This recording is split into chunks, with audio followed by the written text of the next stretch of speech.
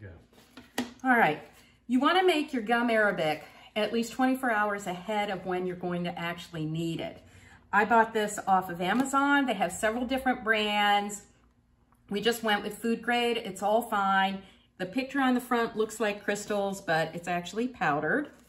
And the ratio doesn't need to be exact, but we're gonna go, ballpark is gonna be about 3 ounces of warm water.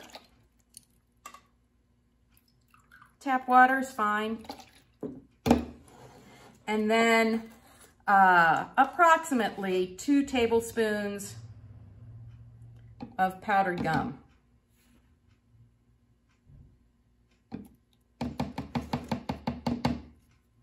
Cover this back up and then stir that up. It's going to clump a little bit, not the end of the world.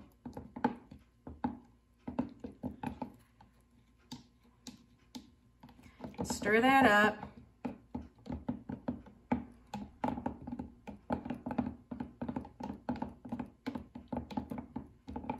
And it doesn't even have to all be dissolved.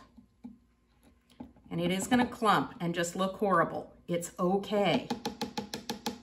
Do that. And then,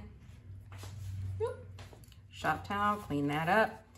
Cover it and put it in the fridge for overnight. By tomorrow, you'll be ready to give it a stir and it will be ready to go.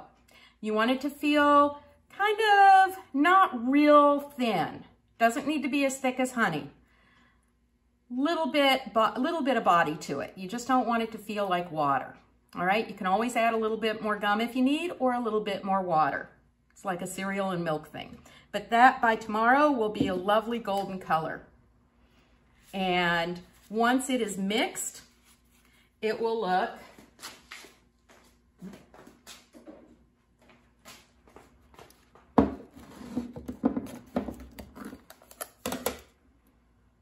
like that. Can you see that? And that,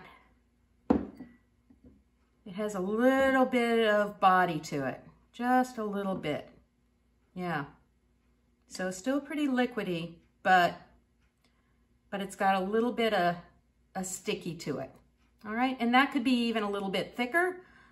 I wouldn't make it much looser, okay? And as it ages in the fridge, and you use it, it will get a little bit thicker. That's fine. If it starts to get too thick, you add a little bit more water to it and it'll be fine. You'll know when it's gone bad. It will have a definite sour smell. That's why you want to keep it covered and keep it in a refrigerator, labeled as gum, so your roommates do not help themselves to it. And that's how you're going to make your gum arabic.